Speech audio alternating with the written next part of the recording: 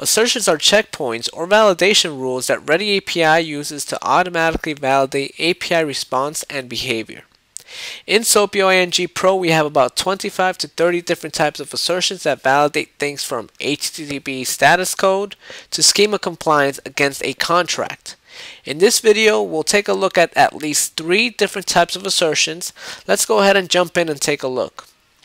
The first thing you need to be wary of is that you're not under the project section looking at your request to add an assertion.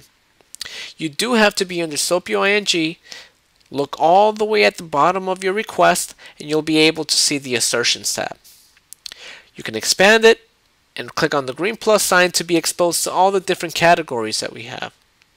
The first category that we see on here is property content.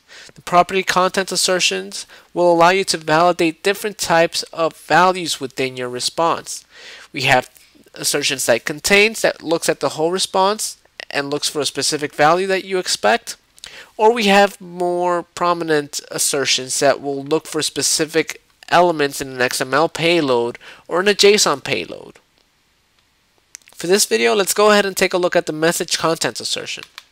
The message content assertion will look at every single element in your response payload, and you could add operators to it. For example, this item element, I could say I always expect it to be equal to or greater than 10. If it's underneath 10, if it's a number below 10, it'll fail. But we don't want it to fail, so let's leave it at 10.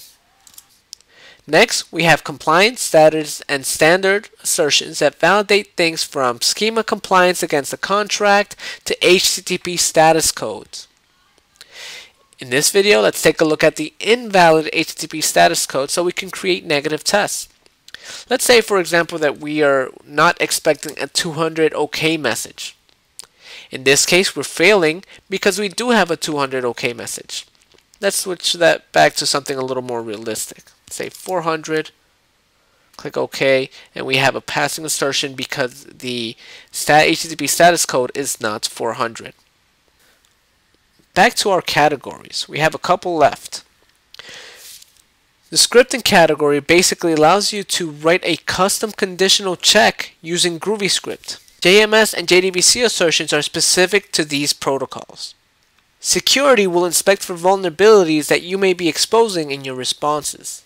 Now that you know more about assertions, feel free to combine as many validation rules as you need to perform comprehensive check against your APIs.